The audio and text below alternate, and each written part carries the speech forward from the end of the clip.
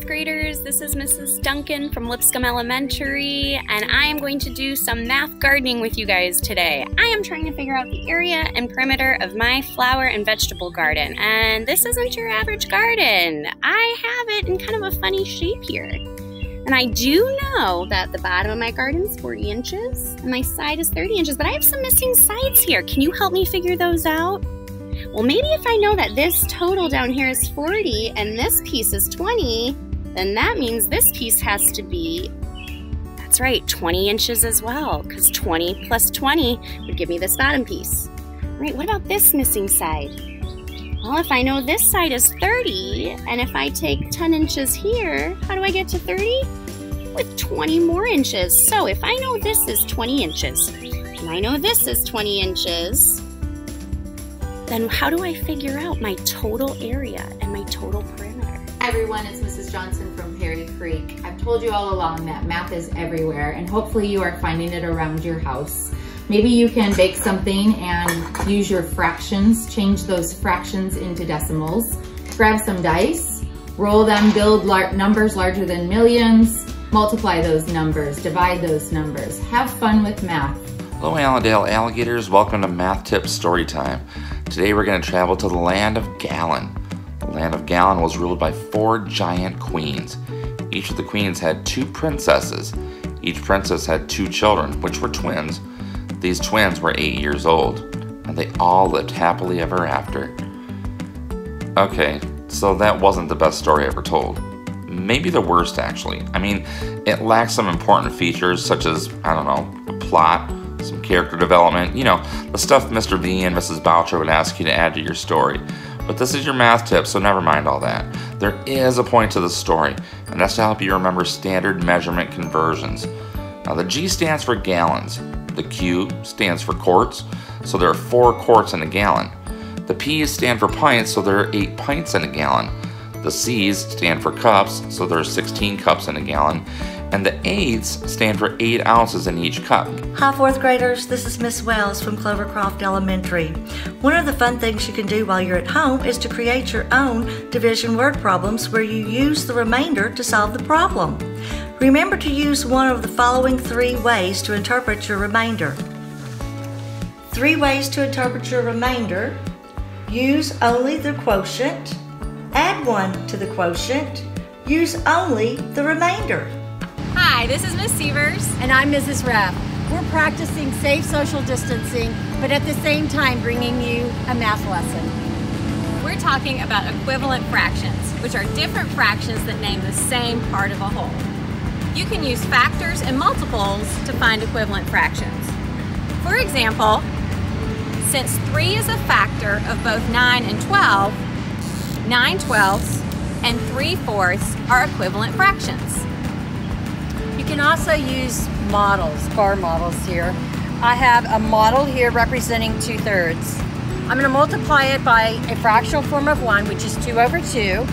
I'll draw my line to represent that, and then you can see that it's equivalent to 4/6. 2/3 is the same amount as 4/6. Hello everyone, this is Mr. Elsie, 4th grade math teacher from Chapman's Retreat Elementary, and I just want to encourage and remind everybody that multiplication and division will always be important. So please continue to practice those multiplication facts, those fact families. Get you a piece of chalk, go outside and color code your driveway with multiplication facts, and it's not just fun for you, but it's fun for the neighborhood. You guys have a great day. Hey boys and girls, I hope you're remembering your factors and your multiples. Remember, multiply, multiples, higher, go higher, go higher, go higher. We break down the factors, they're lower, go lower, go lower, go lower. Hey Edmondson 4th grade mathematicians, Miss Curry here with a great idea on how to study those multiplication and division facts. As you know, they're inverse operations, so it's a great way to study them together. What you'll do is start out with you and an older family member. You'll take a stack of cards, and I'm going to teach you the game Dare to Divide. Each of you will then get 3 cards, and you'll turn over, one person will turn over the top 2 cards, and you'll multiply them together to create a multiple. 6 times 4 is 24, so that becomes your target number. Then each player will take their 3 cards and see if they have factors of that multiple. So then they'll create those division equations. The next player will then do the same thing. Each equation that you can make creates 1 point. The first player to 10 points wins. Hi kids, this is Mr. Higgins. I'm going to talk to you today about math and Soul Studies.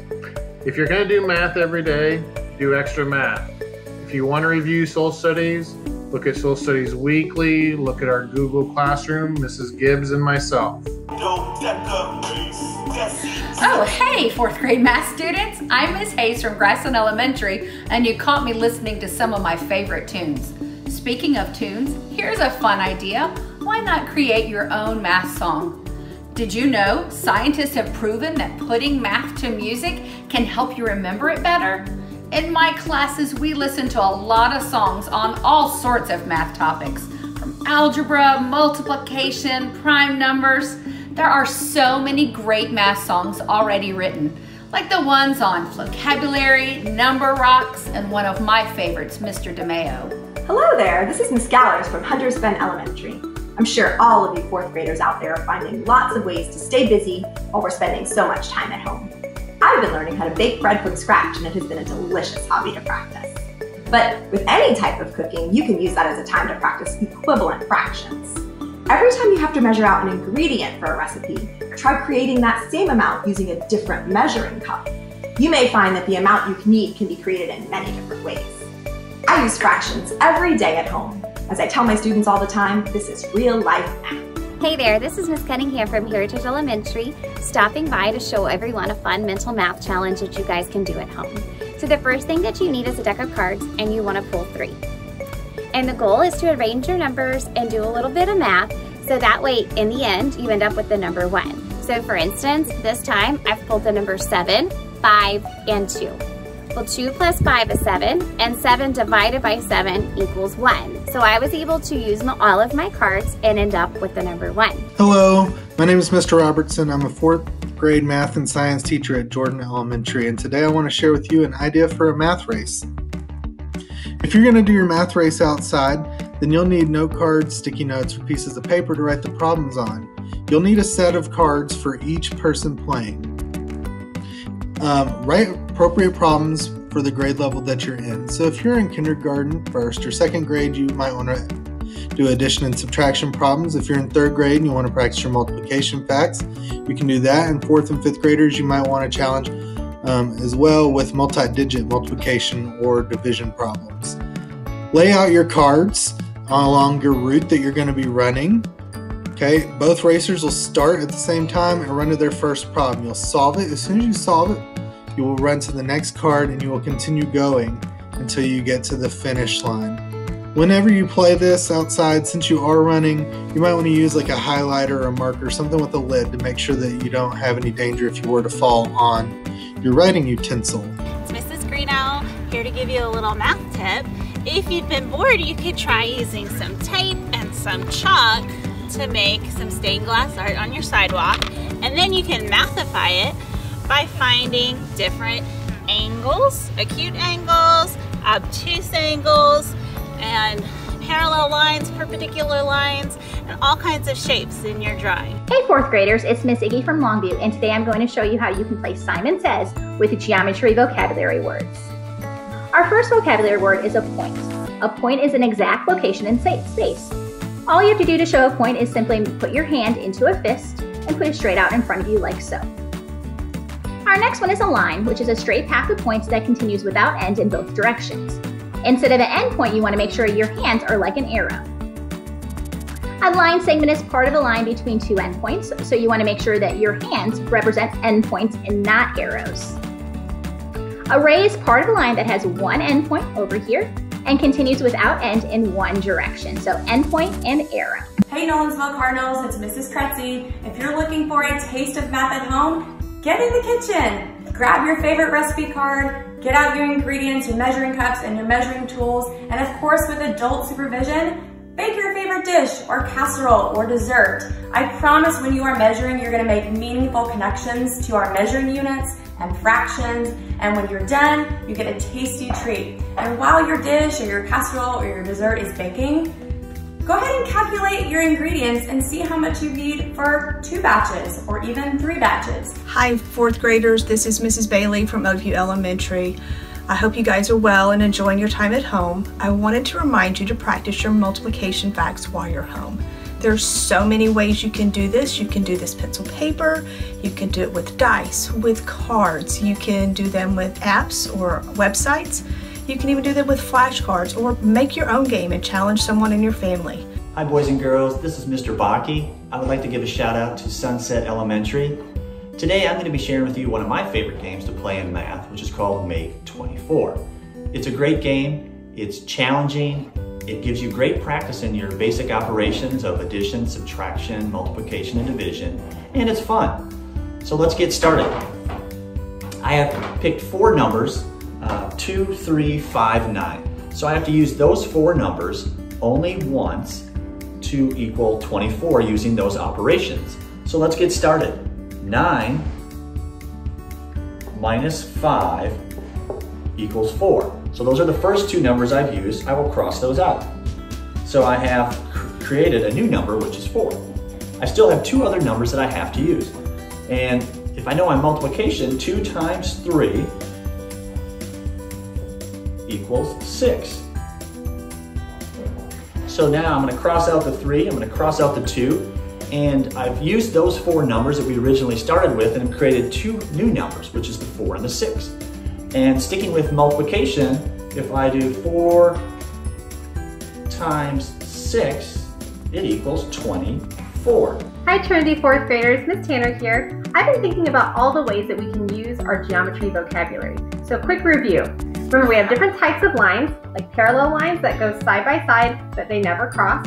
We have perpendicular lines that cross at a point and are special because they make a perfect square or right angle. And intersecting lines cross at a point and make obtuse and acute angles. We also have different types of angles, like acute, which is less than 90, right, which makes 90 degrees, and obtuse, which is greater than 90, and also that special angle, a straight angle, which makes 180 degrees. So here's my challenge for you. Go around your house and have a scavenger hunt. See all the things that you can find that make these different kinds of angles. Hey 4th grade, if you remember right before we got out, we were learning about measurements. You know that 1 yard is equal to 3 feet or 36 inches. Now you may have heard a new term called social distancing. That means when we go out into public, like to Target or to the grocery store, we should stay about 6 feet away from other people. So I want to know, how many yards is 6 feet? How many inches are in 6 feet? Hey Westwood 4th graders, it's Miss Graham. Wish we were in our classroom, but we're in my kitchen. I love to bake, and there's a lot of math that goes on in the kitchen, so that's where we're going to begin this week. When you go to the grocery, get about 10 items when you come in. Make a list of those items. Write down what you think the cost was, then look it up on the receipt. You can write comparison sentences. You can also round each item and get an estimate.